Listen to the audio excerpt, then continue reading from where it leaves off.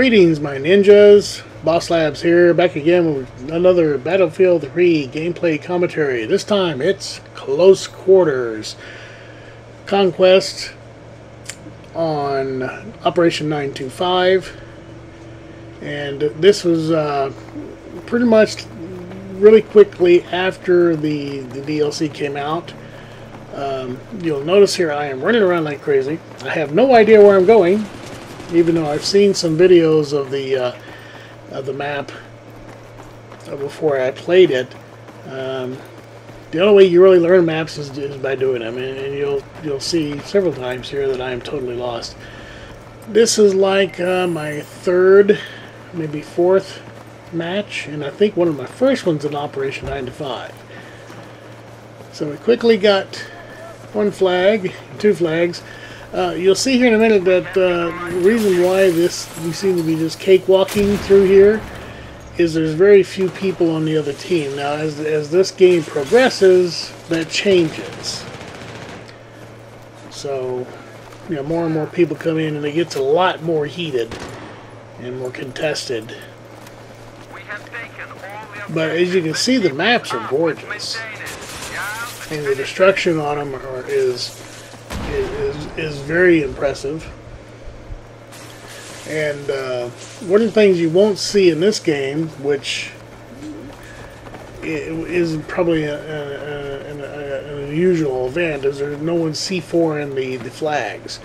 That is a very, very bad habit of people, including myself. They'll take the flag and then they'll lay C4 around it and either go hide, which I don't care to do, or they'll run off to go for another capture point, but keeping an eye on one of the flags that you had planted C4 at. It starts flashing. You can either wait a couple of seconds to make sure that they're just not running through, you know, to check to see if there's C4, because if you get an itchy trigger finger on that C4 clicker, you know, you'll set it off way too early because they just ran through and they'll capture the point. But if you're just a little bit patient, if it continues to flash, then set it off. And usually the C4 will get anybody that's close to the flag, because you can see the flags on the close quarters conquest mode. You have to be fairly close to them. They disable very slowly, but once you have them disabled, they'll come back and they'll switch to your side very quickly. So it makes a very fast-paced game.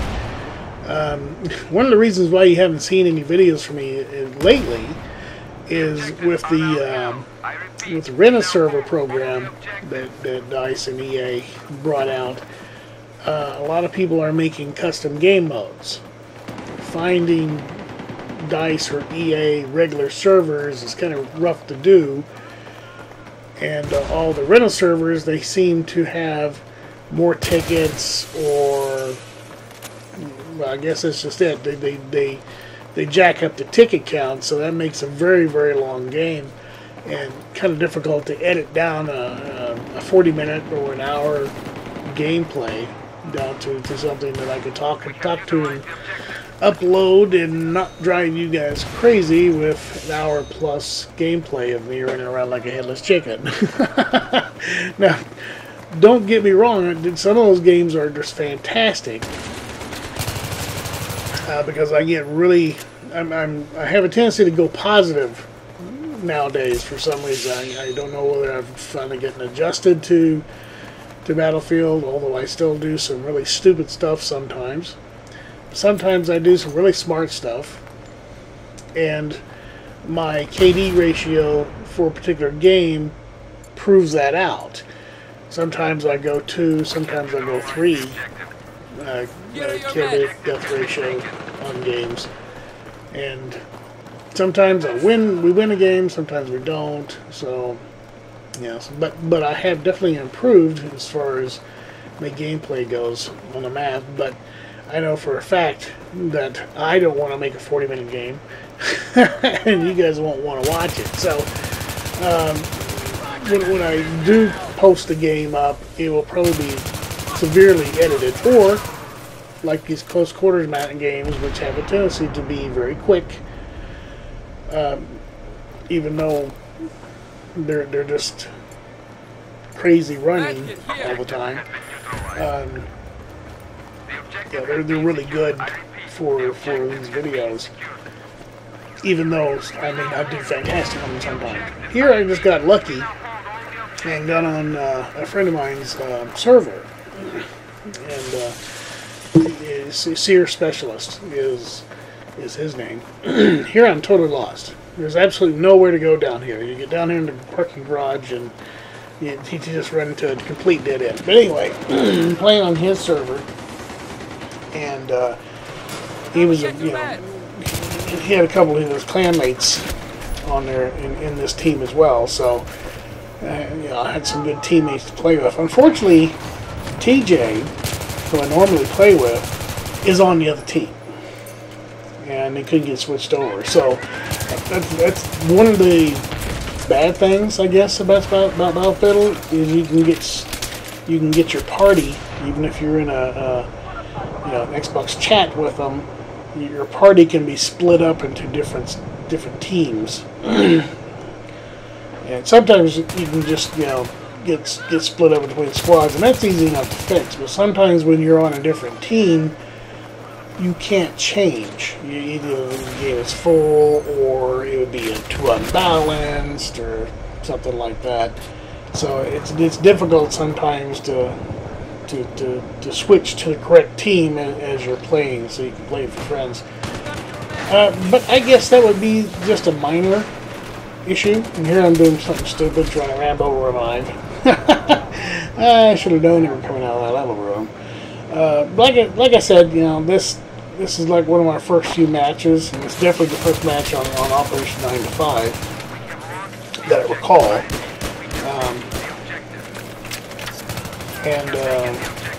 I guess I could be forgiven for a little bit for not knowing a map.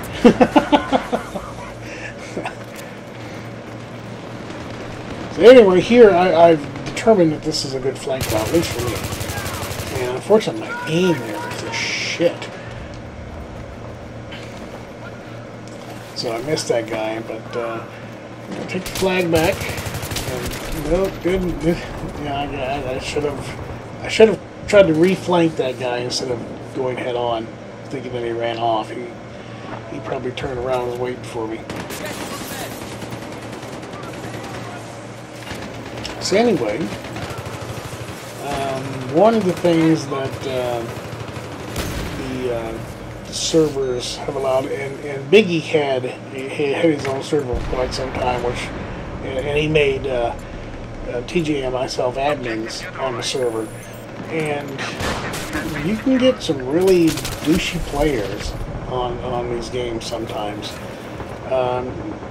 Biggie had made some relatively simple rules for gameplay.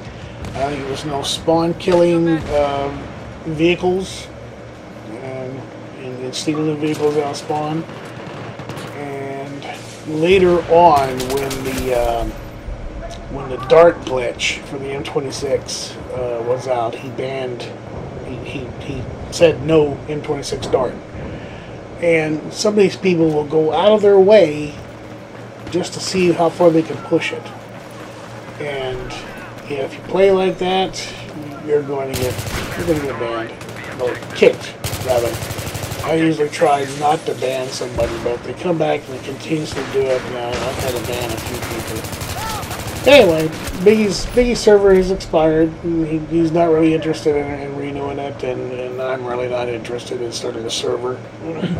So we pick some servers in favor of them that have rules that we like no raping of vehicles into spawn. Tactically that may make sense, but we're talking about a video game here. We're not talking about Total War.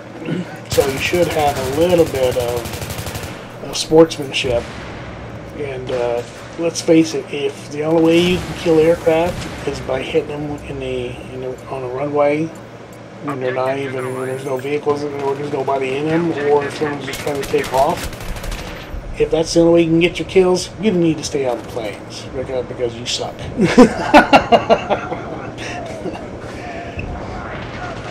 And as tempting as it is sometimes, I will make a wide pass from their base just to let the aircraft get up in the air. Now sometimes that's not the smart thing to do because the person is better than I am.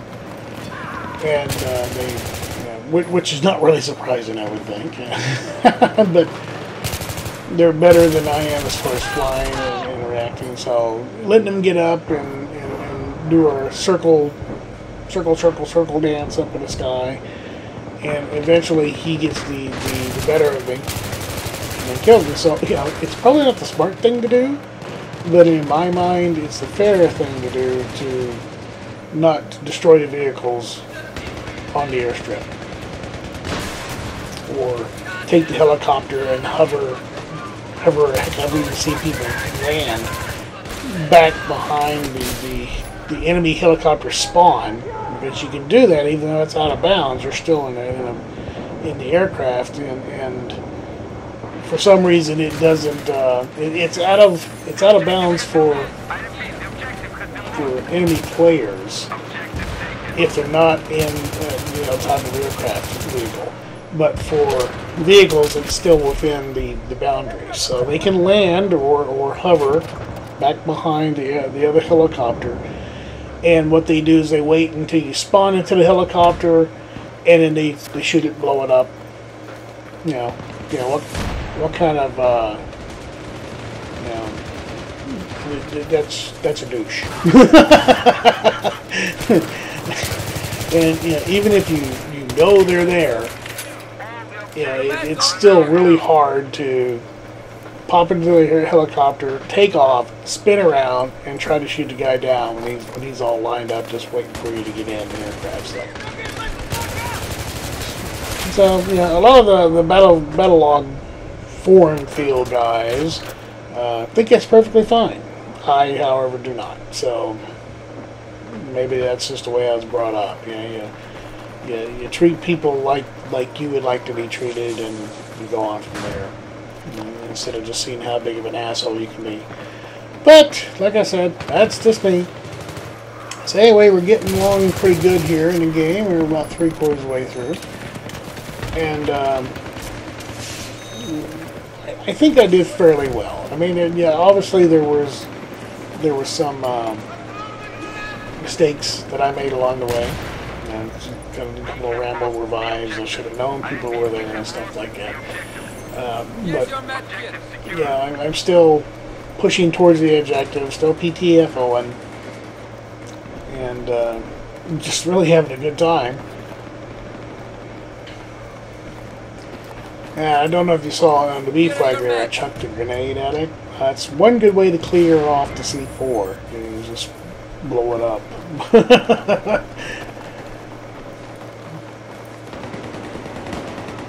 Here I think I heard somebody. I heard them on my headset. So the sound in the close quarters games, especially on these multi-level maps like this, sometimes is distracting. You think you hear somebody, and there are several games I was watching myself, playing back on the game. And noticed that I was spinning in circles once, and I remembered, oh yeah, that's where I was hearing somebody, and it may have been another 9-to-5 game, and the person I was looking for was upstairs, was on the upper level, but I could hear them running around. So anyway, that's the game. I didn't do too bad on the score. Definitely won. Thank you for watching. A fun game, but I sure lost a lot of my running gun skills. That is, if I ever really truly had any to begin with. Please visit us at Mash More Buttons. That is http://reset.mashmorebuttons.com. Armored Kill is just a month away, and I can't wait to play it. And once I get it, we'll have videos of it. But until next time, later, my ninjas.